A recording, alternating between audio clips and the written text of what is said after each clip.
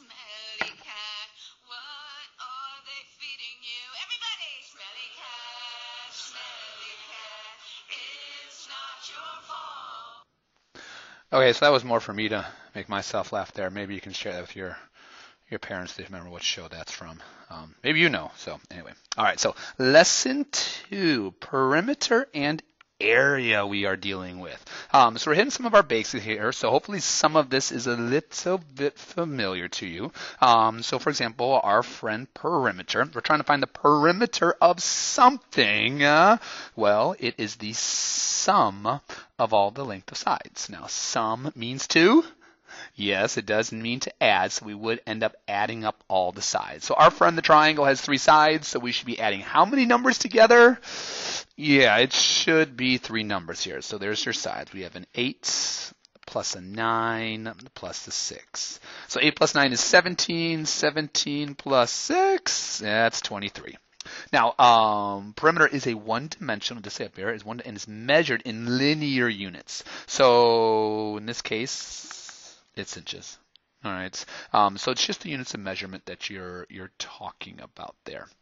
Perimeter, we have our friend the parallelogram. Remember, the opposite sides in the parallelogram have the same length, so we can add up all of our amounts. We've got an 8 plus a 5 plus an 8 plus a 5. The addition does not matter as in which order that you go in. We can add them all up in any way that we want. I'm going to notice that 5 plus 8 is 13. Another 5 plus 8 is another 13, so a grand total of 26. Remember, it's addition. You could do 5 plus 5 and get 10. 8 plus 8 gets 16. 10 plus 16, it's still 26. So make sure we're adding up all the sides, and that's what we're after. Let's jump below here. Now we're getting to our friend area, specifically the area of a rectangle. All right, we're doing this, and we kind of saw this before about counting up the boxes, but we found it's a lot easier just to do length times width. The main thing here is length and width always meet at a right angles. So a rectangle has 4 right angles. It doesn't matter which one that you end up choosing. I can see here the 44 is for this side, the 12 is for this side. So I'm going to do 44 and multiply it times 12.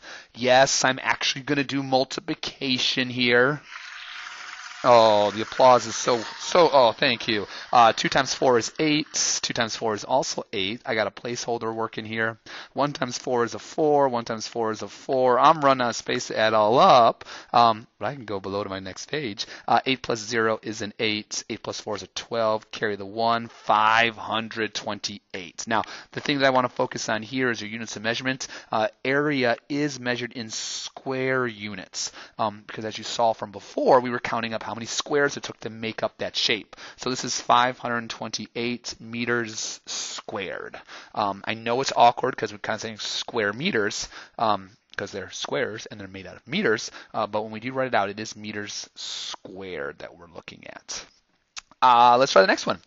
We got ourselves a square here. A square is 4 right angles. So we'll multiply the length and the width. So it is 16 times 16.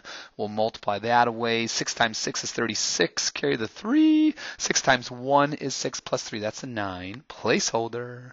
1 times 6 is 6. 1 times 1 is 1. Oh, and happy days. Addition is here.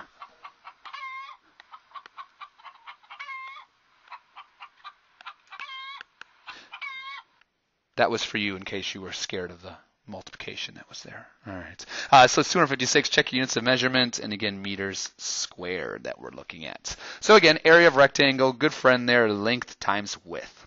Now, our friend the parallelogram. Parallelogram is very similar to it. It's going to be the base times the height. Now, technically, we kind of see it like length and width because it is where the right angle meets at. But the thing about this is a parallelogram does not come with a right angle symbol.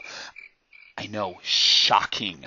But parallelograms, that's the difference between them and a rectangle. And a rectangle is going to come with 4 right angles. A parallelogram is not going to. So, base and the height. Sometimes your height is outside, but the main thing is it always meets at the right angle. So the 4 goes straight up and down. The 10 is our base, so we'll do 4 times 10, hello, 40. So it is 40 centimeters squared because, again, it is area. The height is 10 there. The height could have been right inside there as well. Sometimes the height is measured outside the shape. Sometimes it's inside the shape. For the next one here, again, we're going to multiply the base times the height. So I'm going to multiply the 10 and 7/10 times the 7. Oh, I tell you what, people, I'm feeling good today. I'm doing multiplication, all this type of stuff there. No, there's no problems here. 7 times 7 is 49. Carry the 4. 7 times 0 plus 4. That's a little speed version there. 7 times 1 is 7. So 1 place value, 1 place value. Woo! 74 and 9/10. Grab your calculator to check my work, but I'm gonna let you know there's no need to. There's no need to at all. So we're at 74 and 9/10 centimeters squared. So we're just kind of formalizing our formulas that we saw yesterday. For your triangles, a lot of times we found the area of the square or the rectangle, and then we divide it by 2. Now, the reason why we're not using length times width here is because not all triangles come with a right angle symbol. I know. So that's why sometimes we have to draw it in. And again, that's what those dotted lines are for. It shows, listen, it's not part of the shape, but it's information that I need for it. So here we got our friend, a right triangle. If we ended up drawing out our rectangle, we could see it'd be a 9 by 6. So that's why we do the 9 times the 6, but then we, again, chop it in half. So we just formalize it here. There's no need to end up drawing in the extras. We know just to do base times height, and again, they meet at the right angle symbol. That's how I know to use the 9 and the 6. And then 54 divided by 2, hello, 27 centimeters. You're impressed there with my division, aren't you? Yes. Now, if you did not know what to do there, we would do some division. I'll get it out off the side for you. 2 times 2 is 4. Oh my goodness, 2 into 14, exactly 7 times. Hello, 27.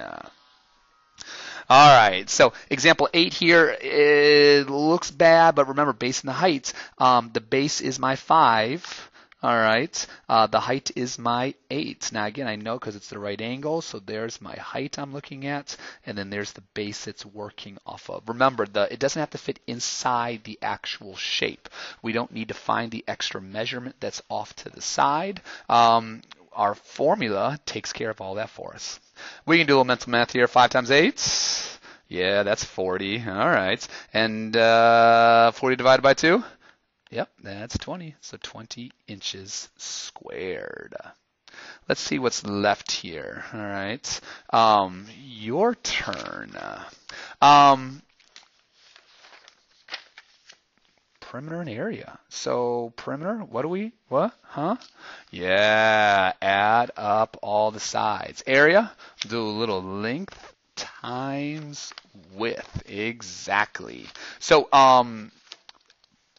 rectangle, so opposite sides of 20, opposite sides of 41. We're going to add them all up. If you'd like to stack them, because you'd like to do that, if you'd like to group them as well, because I know this is going to be a 40, if you'd rather just stack and, add it up old school, all that type of stuff. Oops, I'm not supposed to carry a 1. You can do that as well. So let's see here, 4, 5, 6, 7, 8. 8 and 4 is 12, so it's 122. So the perimeter is 122 inches. Remember, just inches because it's perimeter. Perimeter is just a length. Area, I'm going to do length times width. All 4 corners are right angles, so one number would be 41, the other one would be 820. 1 times 0 is 0. Yeah, 0. There's a shortcut, a little faster way of doing it, but I'm just going to stick to the basics here. 2 times 1 is a 2. 2 times 4 is an 8. Hello, 820. Now, do you see how that was kind of silly there? I could have done a 41 times 2 is 82, and I still have a 10, so 82 tens, which is 820, and here it would be inches squared that we're looking at. All right, so here's what I'd like you to do. I'd like you to stop right there. All right. What we'll end up doing is we'll practice a few of these in class just to kind of make sure things are going through rather rather quickly, rather smoothly. All right. The main thing here is showing what you are doing. Don't just ever just throw an answer down without some sort of work to go along with it.